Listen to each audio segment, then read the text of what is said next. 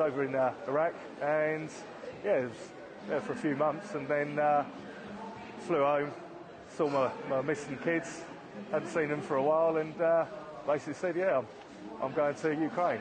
So big shock, and I feel a bit sorry for them, to be fair. I know they were pretty upset, but you know, people need me here. We're going to wait, to be honest, and see what the situation is as we get further in.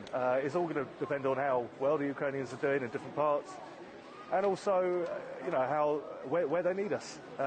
You know, if they need us to be an independent unit because of the specialist skills within, you know, each group and each team that comes out. This is why I said before about making sure enough people who have previous military experience, you know, people who are specialised in quite big things.